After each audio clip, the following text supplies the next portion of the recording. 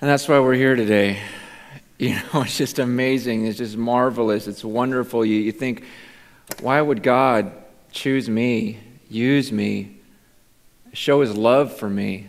It's an amazing thought. The thing I love about Easter is the thought that today, literally hundreds of millions of people all around this little earth, hundreds of millions of people are all worshiping Jesus Christ for rising from the grave. Isn't that an amazing thought?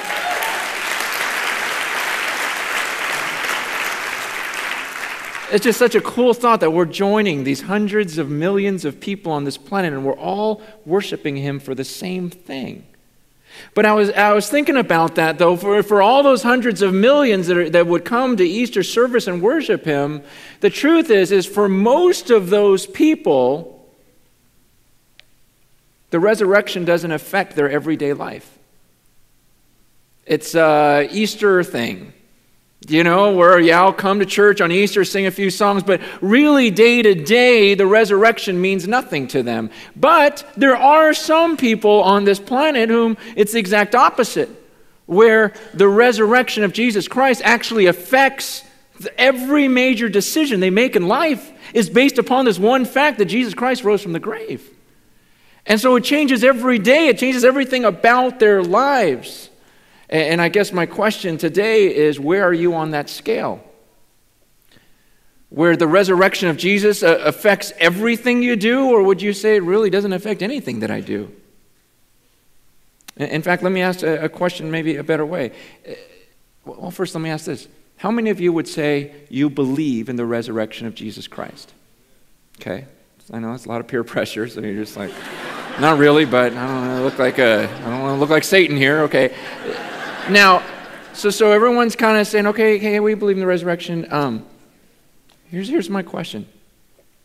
If you didn't believe in the resurrection of Jesus Christ, how would you live life differently?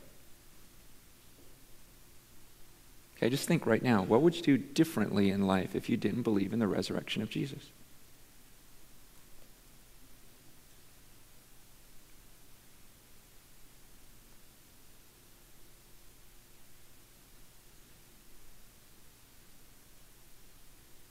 If you have to think too hard to come up with something, you got to ask yourself if you really believe this thing.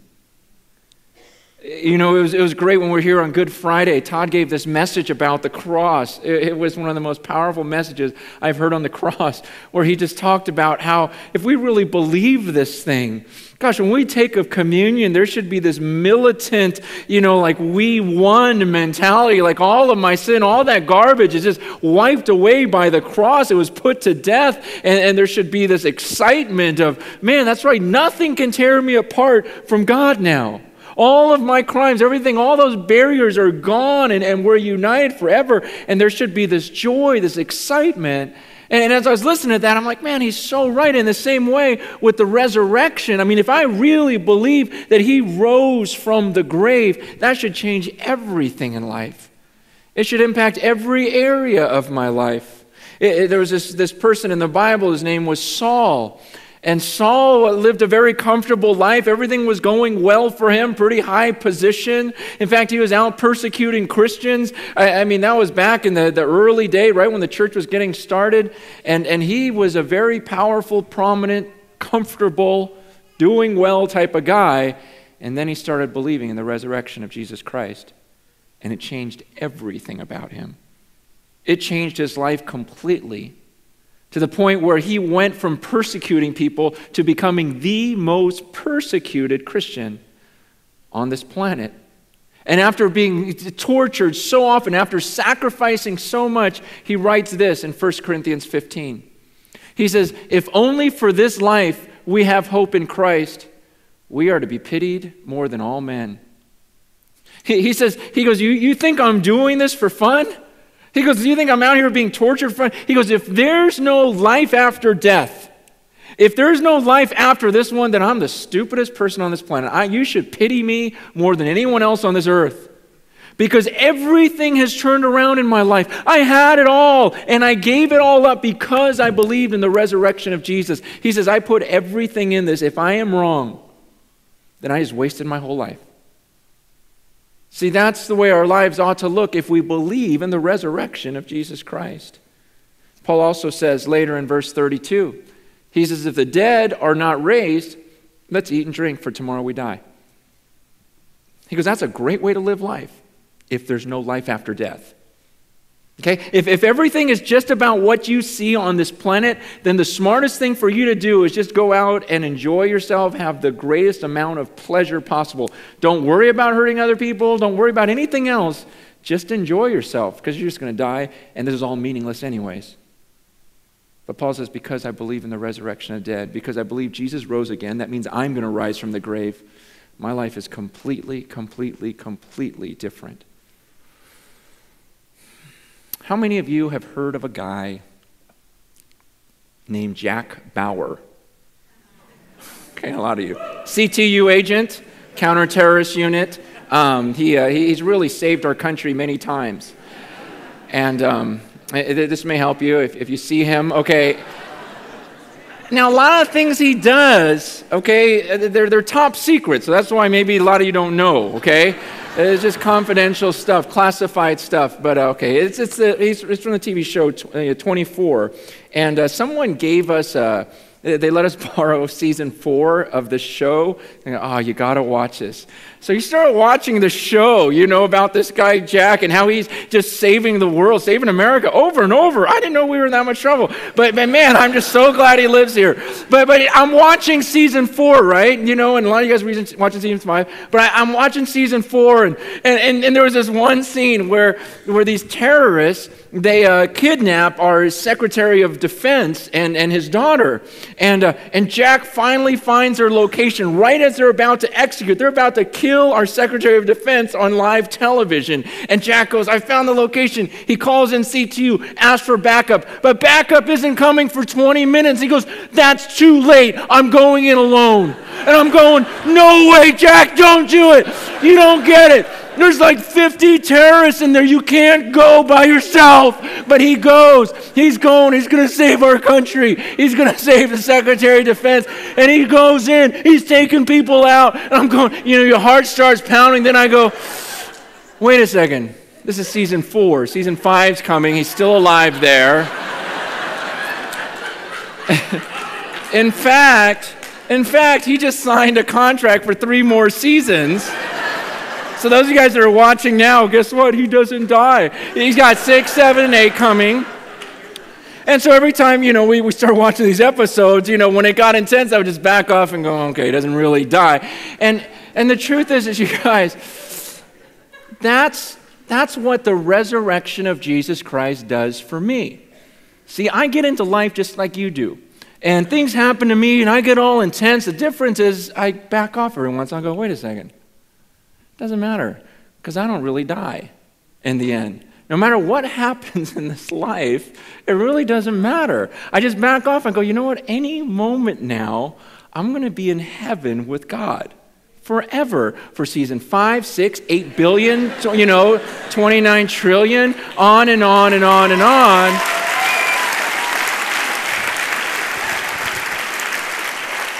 And it's not just the best feeling. It's like, gosh, whatever happens, I can just step back and go, wait, I know how this thing ends. And I know the way it's going to be forever. And so suddenly life just has this whole different look to it. See, the resurrection of Jesus Christ should change the way you view everything on this earth. It's the greatest way to live. In fact, Paul, when he talks about our bodies here on earth, he says in verse 36 of that same chapter, 1 Corinthians 15, he compares our lives, our bodies, to a seed. He says it's like this. He goes, what you sow does not come to life unless it dies. When you sow, you don't plant the body that will be, but just a seed, perhaps of wheat or something else.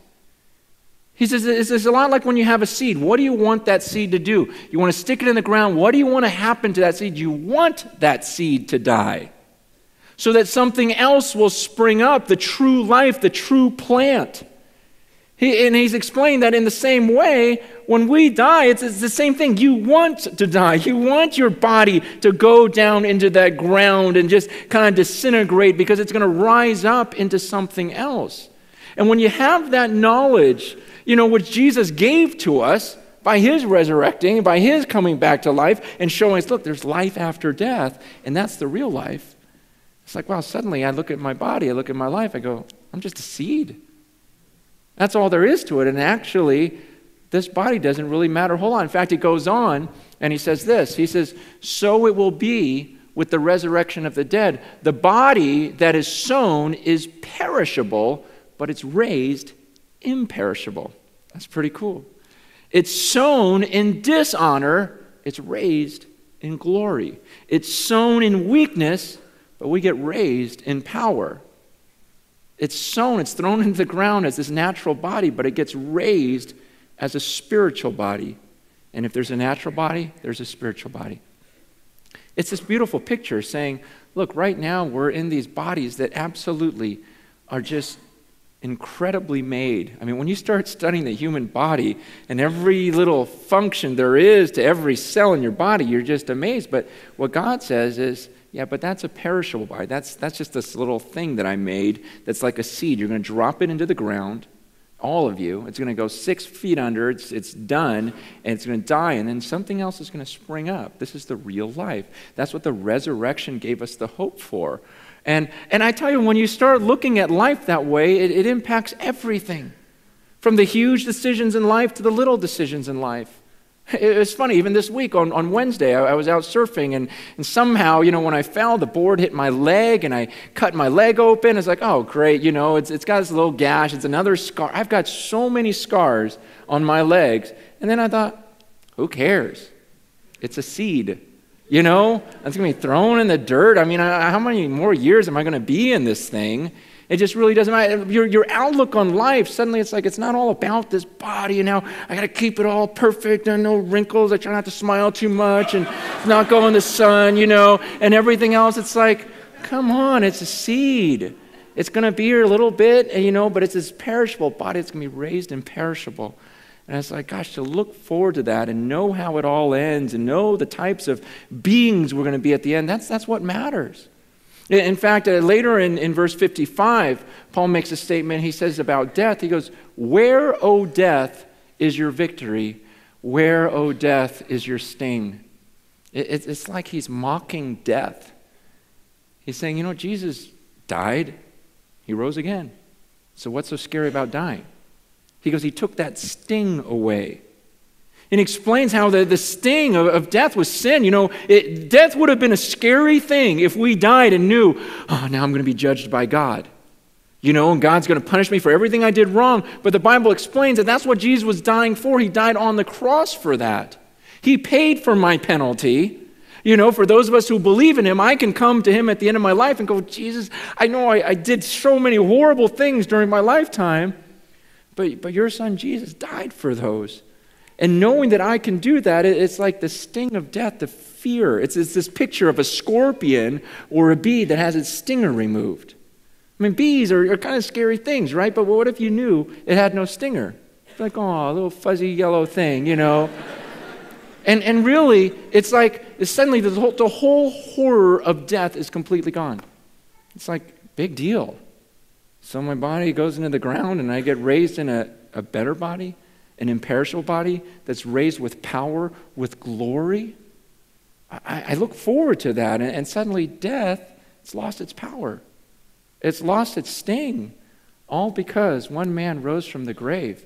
You guys, this is not about something we sing about once a year or we attend church for once a year. It's about something that affects every single thing in our lives. It should impact all of our decisions. It should bring so much life and so much joy and so much security and peace to go, well, I know how it ends. So yeah, there'll be some tough episodes here on earth that I'll go through, but I know everything's going to be fine in the end. And man, how that changes life. And this is the part of the message where, I sit here and I think about how good it is to know God, how wonderful it is that I believe in the resurrection, and then I just want to beg everyone else to do the same, and say, oh, you got to believe this thing. And I know a lot of you guys are visiting. I know there's people here who don't believe in God, and I get tempted here to argue with you. and say, you want to debate about something? Let me give you some facts. Let's talk history. Let's talk prophecy. Let's talk archaeology. Let's just talk about these different holy books out there and just start comparing this and that. But it's interesting because when Jesus spoke when he was on this earth, he used a phrase that no one else in Scripture uses. He uses this phrase after he'd give a message. He'd say, "He who has ears, let him hear." He says that all the time. No one else says it in Scripture, just Jesus. He who has ears, let him hear. A very important phrase because he would give a message and then he wouldn't try to argue anyone. He goes, if you got ears to hear it, you'll hear it. If you don't, you won't. In fact, sometimes he'd give a message that was hard to understand and use parables. And because he says, you know what, if you really want to understand it, you'll get it. Then he didn't argue. And that's so contrary to me because I always want to argue because people say, well, I don't believe in Jesus because I watched the Da Vinci Code. I'm like, all right, you want to argue Da Vinci Code? We'll argue Da Vinci Code. You know, and I'll do that. I'm gonna talk about it in a couple of weeks and destroy the thing. You know, but here's the thing. Here's the deal. It's such a joke. It doesn't even need to be destroyed. But you know, here's the thing. If that's your if that's your argument, let me ask you a question though. If I can prove to you that the Da Vinci Code is such an absolute joke, then will you believe in Jesus? No, because you'll move on to the Gospel of Judas, right? But how about if I explain that away too? Then will you believe in Jesus? No, you'll find something else. You'll say, well, it's because there's all these hypocrites, you know, Okay, so if we got rid of all the hypocrites in the church, okay, and you were here by yourself, you know, you just, then are you going to believe? You know, see, Jesus' point was, I'm not going to argue everything on this earth. Are you telling me you're going to believe once I can debunk every single other teaching there is on this planet? Because a new one's going to rise about every 25 minutes. And you want to keep arguing. Is that really the issue? Or is the truth that you don't want to believe in Jesus?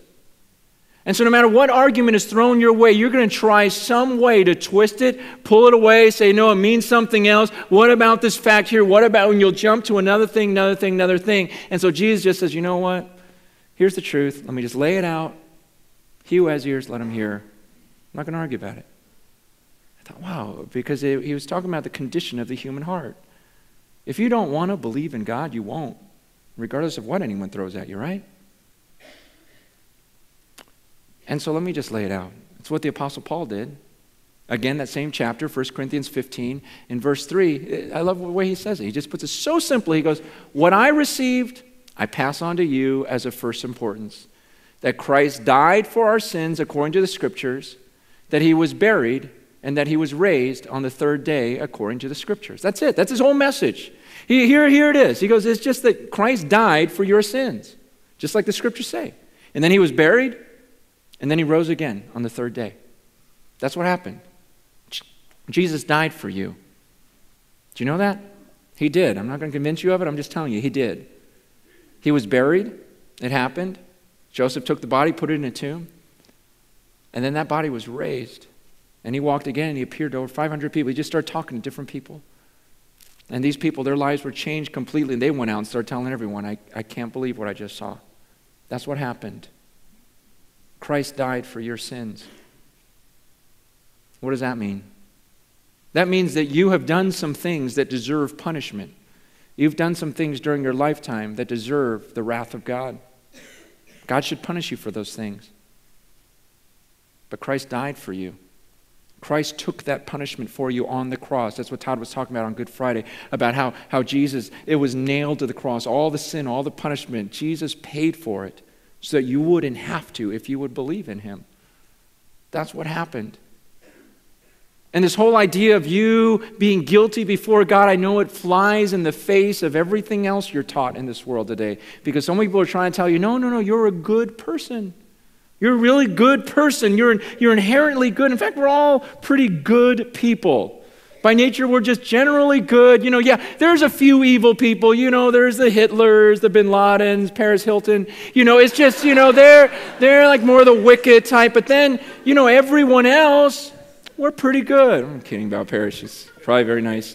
But it's just, it's interesting, though, because if you ask the average person in America, do you think you're going to heaven? What would they say? Yeah. Or I think so. Usually it's more, I think so. They just kind of go, I think so. It's just like that.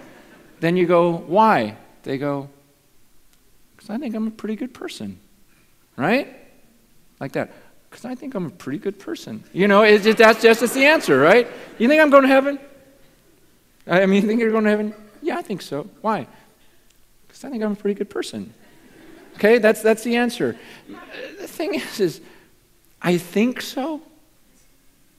You're going to risk, we're talking heaven or hell, on an I think so. On a pretty good person. You sure you're good enough? I think so. Eternity, heaven, hell, forever. Yeah, probably. I just go, man, how can you live like that? Okay, here we go. I need 5 volunteers. Okay, all right, just 5 people. You want to go? Anyone. You don't have to say anything. You just come up and stand. Sure, as long as you don't mind being on TV all over the internet. Okay, all right, good. Now people are rushing. Oh, perfect. Okay, I got my 1, 2, 3, 4, 5. Perfect. Here are 5 people, and I got my ushers. They're gonna come and they're gonna put some signs up. Okay. Now these people up here on the stage are gonna represent some different people. Over here on this side, you have the ultimate evil and the ultimate good. Okay? Now here let's think. Who do you think of when you think of ultimate good, like the best person in the world? I'll let you be that person. Who do you think of when you think of who is just the best, most wholesome person on this planet? Billy Graham? Mother Teresa? Okay. She'll be Mother Graham. We'll make her Billy Graham. Okay, here's Billy Graham. Just good, clean. He knows he's not perfectly good, the ultimate good. He has some things in his life. He's got some issues. But here's Billy Graham, pretty good. Now, who do you think of when you think of the most evil person you could think of? Hitler? Okay, Hitler. Want to be Hitler? You got a little... Okay. Stalin? Okay, here, you be Hitler. You stand over here. My mustache for Hitler. Yeah. We'll shave the rest. Anyone got a razor? Okay. Here's Hitler, and there's Billy Graham. Okay. Now just name anyone. Who do you want her to be? Michael Jackson. What? Who? Michael Jackson. Fine. You be Michael Jackson. Okay. Now you guys point me. Which way does Michael Jackson start moving? This way? Oh, how far? Keep going. Tell me when to stop. Right here. Close, or? Okay, right here. Okay, I see. And most people are telling to stop. Okay, Michael. Hey. All right. Okay, who do you want her to be? Who's that? Who? Hillary Clinton. Oh, okay, that's a good one. Okay, start pointing. Which way do you want to go? Wow. No one's pointing. Whoa, come on, Hillary, worse than Michael. Okay, right here. Okay. There's Hillary Clinton. Okay, who's this? Who do we? Oprah, good. Okay, where's Oprah go? Just start pointing. Oh, we got, wait, which way? Everyone's got, this way? Wow, it feels like Jerry Springer now. Okay, which way? Okay. You guys can't make up your mind, so we'll just leave Oprah right here. Is that good? Okay, how many people think she should be further that way?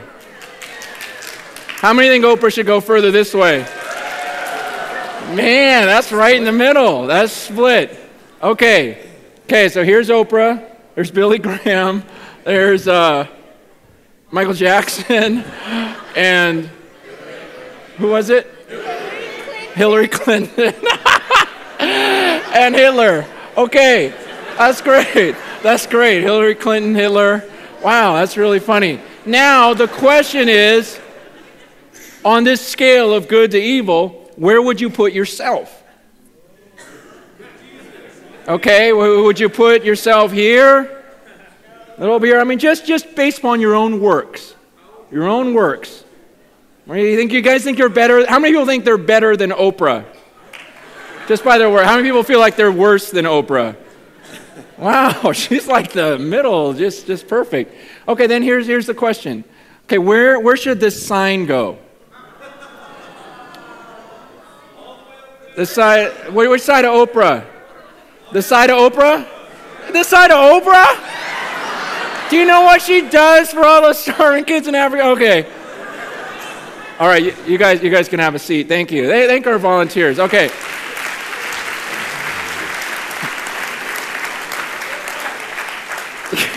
See, what I love about that is everyone's got this opinion here of where everyone should go, right? And the judgment should go. And then everyone on earth would talk about where the sign should go and what side they should be on. And yet what the Bible says is this sign's way over here.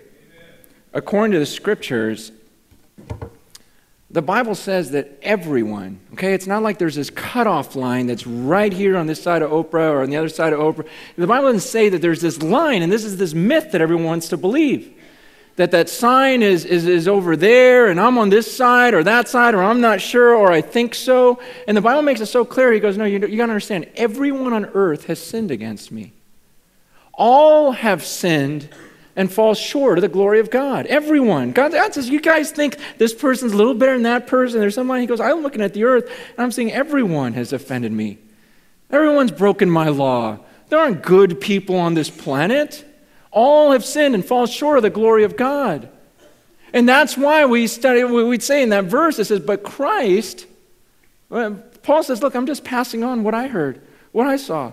That Christ died for your sins. He died for all of these people's sins, from Billy Graham all the way to Hitler. So, I died for all of them. That's what I nailed to the cross. And the Bible says if you will confess with your mouth that Jesus is Lord, and you believe in your heart that God raised him from the dead, you'll be saved. And you'll be standing right here under this sign. At the end of your life, you're going to be here because the Bible says that you switched places with Jesus. When Jesus was on the cross, he took on our sin. He became sin. He who knew no sin, he who was ultimate good, became the ultimate evil, nailed to that cross, so that we, in turn, could take his place and be the ultimate good, be the children of God. And when he rose from the grave, he explained, look, this is the power. This is who I am. And you know what I love about this? I'm not going to try to convince you of this. I'm just telling you the way it is. That you are a sinner, and Christ did die for you. And if you choose to believe that, you can have eternal life. And the Bible also says that he was buried and that he was raised on the third day according to the scriptures. Because he rose from the grave, he proved to everyone there, look, my words mean something. Suddenly I stand alone as being the only person on this planet who said he would die and rise again. Then I did it. And I'm telling you, all have sinned and fall short of the glory of God.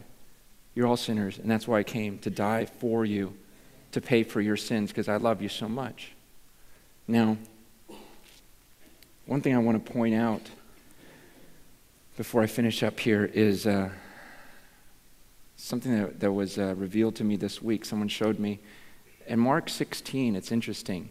When it talks about the resurrection of Jesus, like the women go to the tomb to find Jesus, but Jesus isn't there, right? And the stone's rolled away, and they see an angel.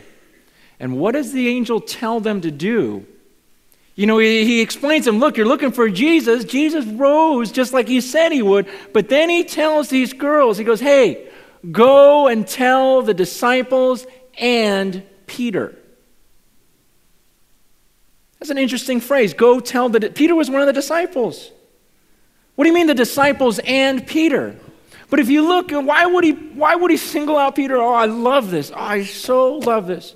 Why do you single out Peter? Because if you remember the story, just a few chapters before that, Peter, is telling Jesus, Jesus, you know what? I love you. I'm crazy about you. Jesus goes, you know what, Peter? You're going to end up denying me. And Peter goes, give me a break. He goes, I would never deny you. I would never deny knowing you. I will die with you. That's what Peter says.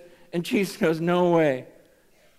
He goes, before the rooster crows, you're going to deny me 3 times. And Peter goes, forget that. I am going to die with you. I will never deny you. And then shortly after, Jesus gets arrested and they start torturing him. And someone comes to Peter and goes, hey, aren't you one of his guys? I don't know him. See, Peter knew if they're doing that to Jesus, what are they going to do to me? And suddenly someone else comes to him and goes, wait, weren't you with Jesus? And Peter goes, I didn't know the guy. Then another person comes up to Jesus and comes up to Peter and goes, wait, aren't you one of Jesus' disciples? He goes, I am telling you, I don't know the man. And then suddenly a rooster crows. And then one of the Gospels says that Jesus at that moment turns and looks right at Peter. Like, what did I tell you? And Peter just runs off and just starts bawling. Jesus is crucified. Imagine, who do you think felt the worst by this point? Peter, who said, I will die with you, suddenly can't be found. He's running away, knowing what was happening to Christ. He got so scared, and he probably was just out there disappointed, probably didn't even want to be counted as one of the disciples. And then Christ rises from the dead and says, go get the disciples and Peter. Peter probably thinks, I don't want to have anything to do with him because he made all these promises and he so walked away from it. He so messed up his life. He so betrayed me. So go tell Peter I still want him. Tell the disciples, but especially Peter. And I love that. That's just so beautiful to me. Because the truth is man, many of us have had those times in our life, especially those who come on Easter. Many of the people that come to Easter are the people that maybe grew up in church, had some sort of church upbringing, and maybe when you were in high school, or maybe when you were in junior high, maybe when you were a kid, you said, I will follow Jesus. I'll die for him. I'm going to live a pure life. I'm going to have this great family. We're going to serve God together. And your life didn't go that direction, did it? Maybe you made some commitment at some camp or at some church or some Easter service where you said, no, we're going to keep this family together, or I'm never going to look at pornography again, and you're addicted again. I'm never going to touch alcohol again, and then you're an alcoholic. You just went right back to that old way of life that you promised you would not go back to, and you told God, I will follow you. I'm going to serve you. I'll give you my life. And then you did the exact opposite. And you walk into a church and you feel the shame. You feel like it's one thing, if I never believed in Jesus, but I kind of believed at one point and then totally ditched the whole thing. And you just feel like, gosh, where did I go wrong? And I love the fact that the resurrected Christ is saying to you today, hey, tell everyone else, but tell her specifically, I still want her. I'm going after Peter. It's just an awesome thought that God in heaven right now is going after you, and that's why you're in this room. And that's why I'm saying these words. I'm telling you, maybe it just is so dear to me because about 15 years ago, I just thought, I'm through. I am the biggest loser. I knew better. I knew what it meant to walk with Jesus, and I walked away. And I just became this hypocrite, everything else, and just thought, he's done with me. And then God, for some reason, maybe that's why that song choked me up so much. It's like, why would he pick me? After everything I've done, after knowing better, and he still goes after me and wants to use me? That's an amazing thought. But that's a story of the resurrected Christ. He's saying, I'm going after you. And he uses Peter to change the world. And to think that I can be a small part of that now. And that he's saying that to each of us in this room. I know what you've done. He's the only one in this room that knows your past. And he goes, but I'm telling you today, I still want you. And the Spirit that raised Christ from the dead, he'll come into you and change your life, help you become who you want to be. Become the person God wants you to be.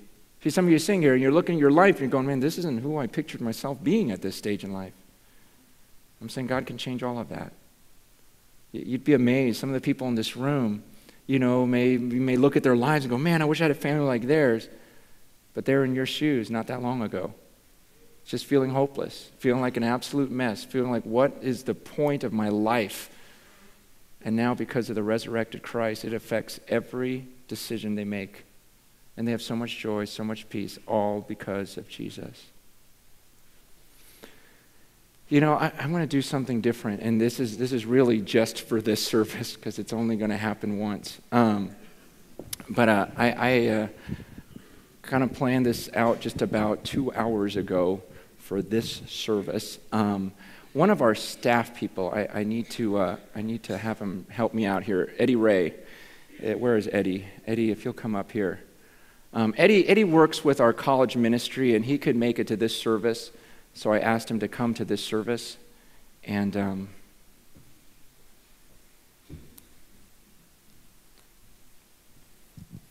here you go. Just do what you need to do. All right, how's everyone doing? Good. You guys, I was on that side. I was on that side for a very long time, and Jesus Christ has given me a new life. It's not a perfect life. It's not the life of Donald Trump, which I don't want anyways now, but there is nothing perfect about life until we're in heaven with him. But while we're here, we do have some decisions that need to be made. Why procrastinate on some of these decisions? Dominique French, would you please come up here?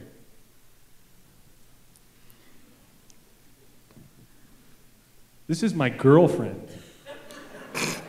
I've been dating her for a while. Come this way. Come on. Isn't she pretty? Come here, babe. Come on. Been dating her for about 7 months. Francis is right, 2 hours ago. We put this together. What did we put together? Something really cool. Dominique French, I love you.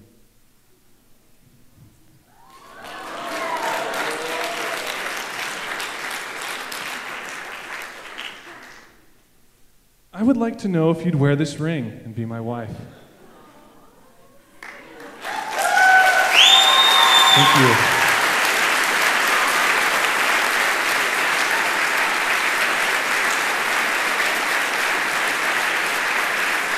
It's nice.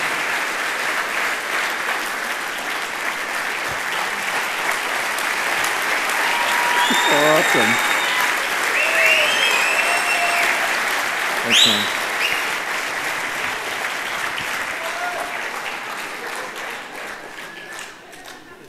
Congratulations. So cool. We've never had an engagement at Cornerstone. Now, here's the thing. Because he was telling me he was getting engaged, I'm like, dude, will you do it in front of everyone? Because to me, I go, that's the perfect picture of this relationship with Jesus. Man, don't you understand? It's God in heaven. And what this is all about is it's about God in heaven getting down on one knee before you and saying, will you begin a relationship with me? Will you take me? He's saying, man, I had my own son pay for your sins. He died for you. And I'm saying, because I want you, because I love you, because I want to spend eternity with you. It's like God is on one knee. He's just wanting to hand you this ring and say, will you marry me? Will you enter in this union with me? That's what baptism is all about. Baptism is like this marriage ceremony where you're saying, I'm becoming one with Christ. Just like he died and rose again, I'm going in the water, I'm rising again to a new life. You guys, we're not pushing a religion here. We're talking about the greatest relationship you can have, a marriage with God. God even talks about it as a marriage ceremony and talks about when we finally arise and be with him, when we rise again, that there's going to be this marriage supper of the Lamb, he calls it. It's like this celebration of us finally coming before him like a bride prepared for the groom. And so when I knew he was going to get engaged today, I thought, that's the perfect example. It's a perfect picture of what God wants with you. And some of you, maybe you made that commitment and you walked away. Maybe you threw that ring away. And I'm saying, God is a God that's saying, I'll take you back. I'll take you back. I want you back. Like he says to Peter, I'm going after him. Tell the disciples and tell Peter, because I want him still. I want to use him still. I want to use her still. You guys, as we worship, we're going to sing. We're going to worship this God because of what he's done for us. But some of you, maybe today, there's a reason why you're here. That God wants that relationship with you. Maybe you've never said, I do. Maybe you've been putting it off. And maybe this Easter is a day you finally come together in this relationship. is the day you say, I do. It's the day you restore this marriage and this relationship that you once had. And if that's you and you need to pray with someone, I'll be up here by the prayer room. There'll be some other pastors and leaders just to pray with you. If you want to get baptized today, great time to do it. Just to say, you know what? God, I do. I'll marry you before all these people. I will join you in front of all these people because I'm not ashamed of my relationship with you. And if that's your desire, then just at any time during the worship singing, I'll be up here by the prayer room. Just come up and we'll have you baptized or have someone pray with you. All right.